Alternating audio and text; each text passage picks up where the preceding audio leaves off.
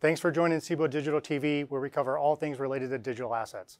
I'm John Palmer, president of Cboe Digital, and I'm joined here today with Mike Higgins from Hidden Road Partners. Mike, thanks for joining us. Thanks for having me, John.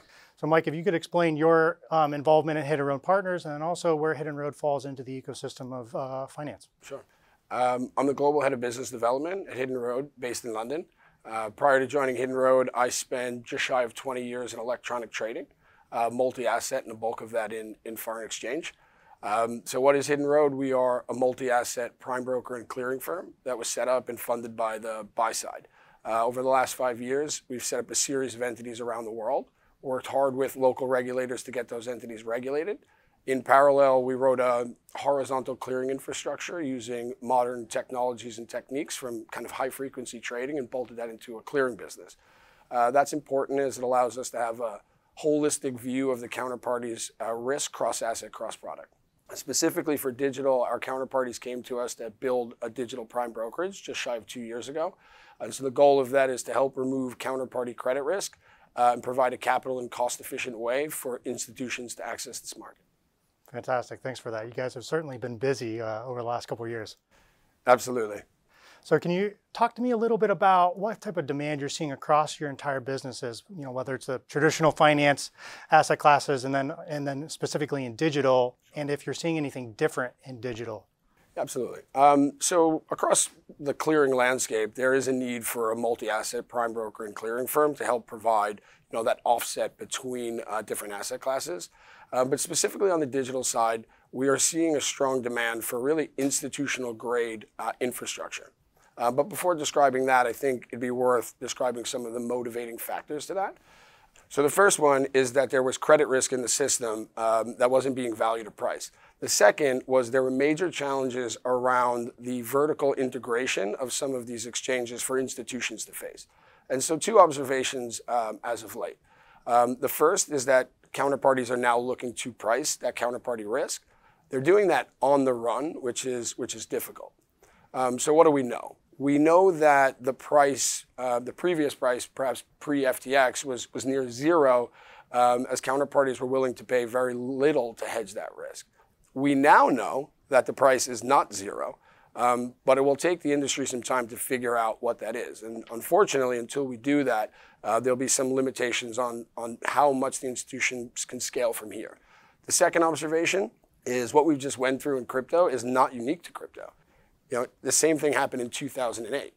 If you asked folks if they thought it was conceivable that Lehman Brothers, Bear Stearns, AIG, Wachovia would all simultaneously default on $1 trillion of net liabilities, I think, John, the answer you'd get is not in my lifetime or there or thereabouts. And so when repricing occurs, it tends to happen suddenly and usually in the lack of good information.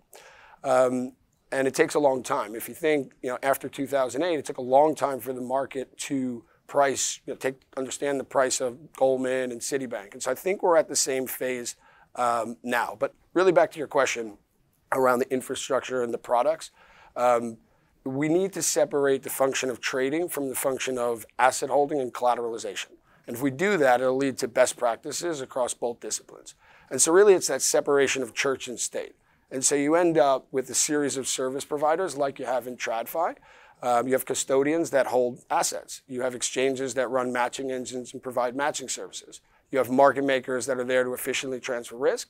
And you have prime brokers and credit providers to help allow institutions to scale across the ecosystem, again, in a capital and cost-efficient way. Fantastic, Mike. Thanks for that. You mentioned something really important, comparing TradFi and the digital market structures, and that's this concept of a horizontal marketplace and market structure versus a vertical. And in crypto, we've seen a lot of entities, a lot of platforms vertically integrate where some of the parties that you mentioned, whether it's market making, clearing, prime brokerage, trading, are all under the same platform or entity, versus in traditional finance, we don't see that.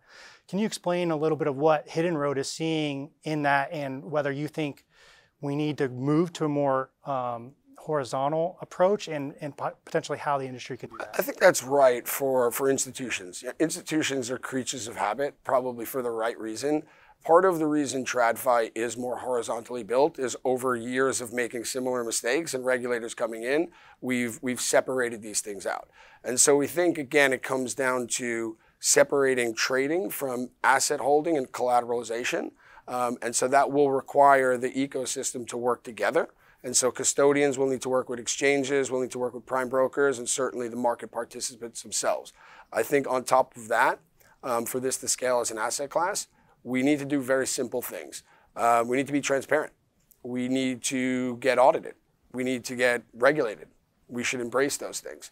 There's going to be some bumps in the road, and so buckle up. But I do think that digital is here to stay, and the industry will build out that horizontal nature that's important. No, that's great. I think a really great perspective there. And of course, Cboe Digital, we share that perspective in the sense that, we do clearing and exchange trading and that's it. And that horizontal approach has kind of been the tenets in which we stood up our platform for. So can you touch on what Hidden Roads is seeing in respect to regulation in the US versus overseas, and also what you're hearing from your customers and how those environments are shaping up? Sure. So I think regulation is certainly in demand by the entire industry. We think that regulation will provide the certainty that institutions need to properly adopt digital as an asset class. I think the key is that regulators engage industry players like yourselves to really understand the various trading strategies, the technologies, and the nuances to the blockchain. Our fear is a little bit that we try to shoehorn crypto into perhaps existing TradFi regs that may not be the best opportunity when we have the opportunity to create something unique. So that engagement between the industry and the regulators is crucial. Now, as for where that gets regulated, in the US, there's a lot of uncertainty. In other jurisdictions, like in the UK, Hidden Road has an FCA entity. We've had a derivatives license for a while, and we were recently approved to do the spot side under AML D5. And so given we have that regulation, we're seeing strong demand for our counterparties that we service, which are non-US, to face that regulated entity because it provides, again, that transparency, audited financials, and the infrastructure that comes with regulations. Oh, that's great. I appreciate it for that color. And so one of the big pieces of the business obviously is lending, and certainly with the FTX events, we've seen an incredible tightening per se of lending within digital. So can you speak to what you're seeing and what Hidden Road is doing to try to help solve that problem as we move forward? I think when we look back, unsecured lending is going to be one of the biggest reasons that we find ourselves in the current situation. And so I think one of the ways to solve liquidity is to allow third-party capital to enter the market as intermediaries and leverage providers, like you have in TradFi. In order to do that, the infrastructure we've been describing needs to be in place. Credit providers like prime brokers are experts at underwriting counterparty credit risk, managing liquidity, pricing term liquidity, and setting appropriate limits on venues, And so if the infrastructure is in place, these names can come in and provide the capital in size. And so I think that's one of the ways that will help scale this going forward. Oh, that's great. I appreciate it. Well, what's next for Hidden Road, and what do you want to leave with our viewers? We are still building out a global clearing business. We have the infrastructure, we have the capital structure behind us to do that. We are embracing regulations and working with those folks. We listen to what our clients and our channel partners are building, and so we're looking forward to a strong 2023 and leave 2022 in the rearview mirror. Perfect. Well, thanks a lot. We definitely agree with you on that, and looking forward to the continued building in 2023. So thanks for joining again, and look forward to seeing you. Thanks for having me, John.